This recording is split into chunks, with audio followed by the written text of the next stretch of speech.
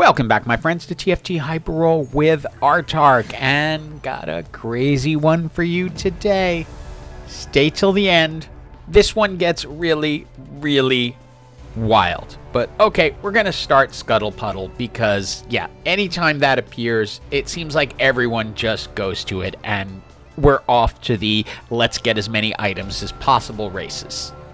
Now, with Scuttle Puddle and an early Olaf with Pentakill, this gave me the chance to maybe do something I've been wanting to do for a while, which is try to take Olaf all the way to the end, because with the right items, he does become pretty strong.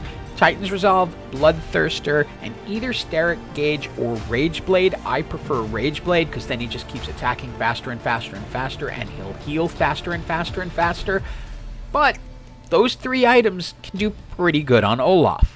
And not only do we get Scuttle Puddle, but we have the potential for Component Buffet, and I do not hesitate, because now I know I'm going to be able to craft exactly what I want on this Olaf.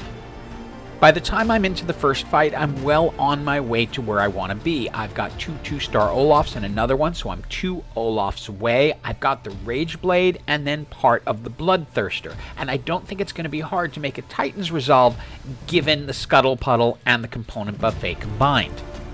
By the time I hit 4-1, I am 1 Olaf away. I've decided to go with Bruiser as my secondary trait here because I feel like Olaf can be the carry pretty deep into the game. Now, let's talk about the second thing in this game. Here I have the option to get the Chain Vest, which would be part of the Titan's Resolve, or a Spatula.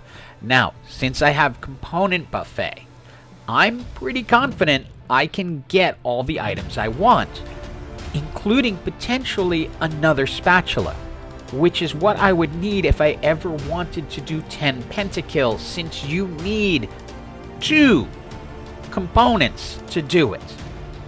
And this will give you an idea of what kind of game this is going to be, because they high-rolled their Yasuo, their gold 3 stars already. I'm 1 away from my gold 3-star Olaf, so this is going to be a battle all the way to the end. It is time for our second set of augments, and I am not going to mess around too much with this. I see golden ticket, and unless something leaps out at me, I'm going to take the golden ticket. Then we can start continuing to try to craft our items. I'm thinking of both Olaf items and eventually what are going to be Karthus items, since you're going to need him at endgame. We pick up our sword for the Bloodthirster, then one of the many chain vests we're going to want if we want to do everything, and we get our gold 3-star Olaf and can throw in another Bruiser. And you will see here why I love this combination on Olaf. He's going to keep attacking faster and faster and faster, and he heals naturally as part of his kit, but adding the Bloodthirster in gives him that additional shield, which gives him a little bit of additional time and allows him to pull out wins like that. Are you ready to feel my eyes go wide? There's a second spatula. Again, normally I would just combine these spatulas and make a Tactician's Crown, but I've got Component Buffet, so I can go ahead and start making Pentakill emblems, because I am fairly confident I can get the other 2 chain vests I'm going to need sometime throughout the rest of this match. And as I said, this is a match of high rolls. They have 3-star Vi, 3-star Jinx. I've only got the 3-star Olaf at this point, and 2 of my 3 items. I could create the Titan's Resolve, but I'm holding on just to make sure I'm going to use the Chain Vest that way. Time for the third set of augments, and this one's going to make itself really obvious. Yeah, Metalheads. Okay, so yeah, no question, I have now gone ahead and made the second Pentakill emblem, and I put it on Samira because ultimately I want to get Karthus involved. Obviously, I'm going to need him to get to 10 Pentakills, and that will give Executioner, and we will have 10 Pentakills with 2 Executioners. I'm also building some nice little Karthus items over on the left.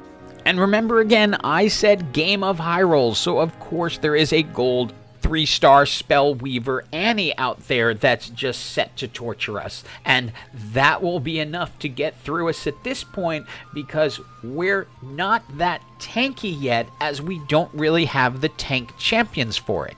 But the thing with Pentakill is you're going to take less damage if you can get to the 10 Pentakills, so you don't need the tanks. I've now picked up a Karthus, and oh, by the way, remember I said high roll. We are 1 Samira away from a gold 3-star Samira as well, on top of all of this.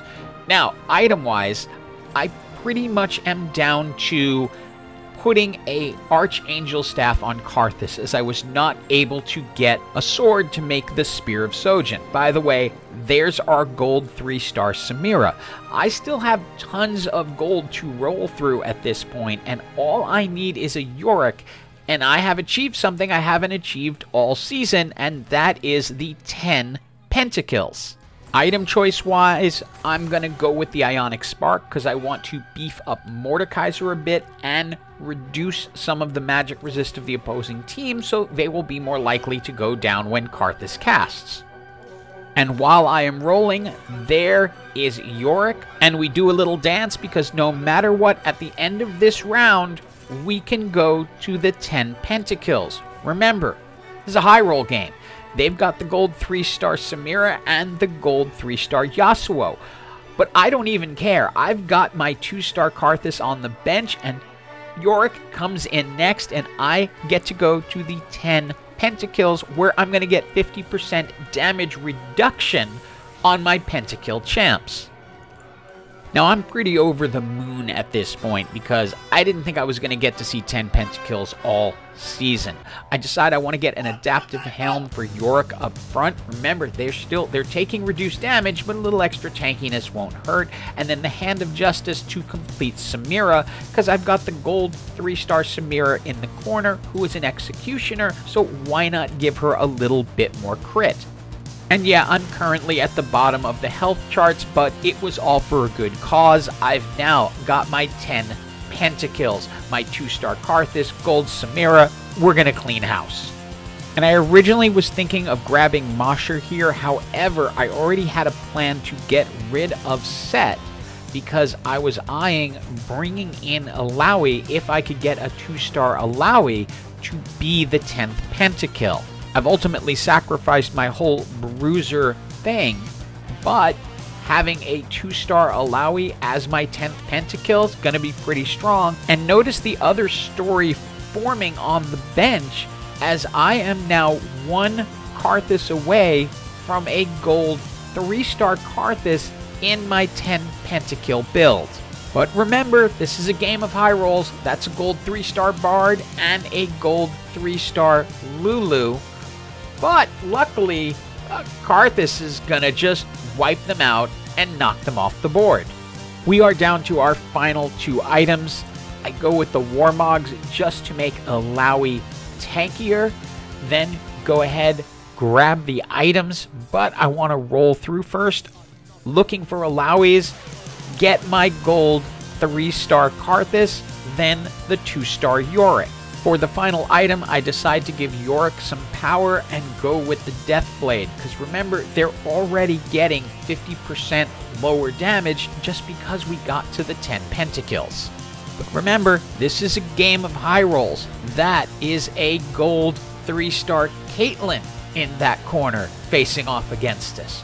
But we have 10 Pentakills and a gold 3-star Karthus, so they are out and we are into the top 4. And I'm going to say it again, this is a game of high rolls, because in the back there is a gold 3-star Ahri against our 10 Pentakills with a gold 3-star Karthus.